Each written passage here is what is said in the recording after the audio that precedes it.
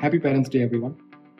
I think curiosity, hunger, challenging the status quo, and thinking outside the box.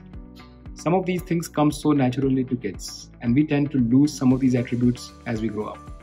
When I interact with my kids, or for that matter, children of today, it serves as a stark reminder and a huge inspiration for me. I think we can learn a lot by observing the kids, and we should do that to keep the child inside us alive and kicking.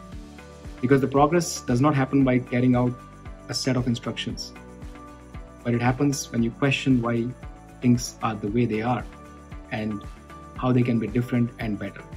So keep the child inside you alive and kicking. Happy Parents' Day.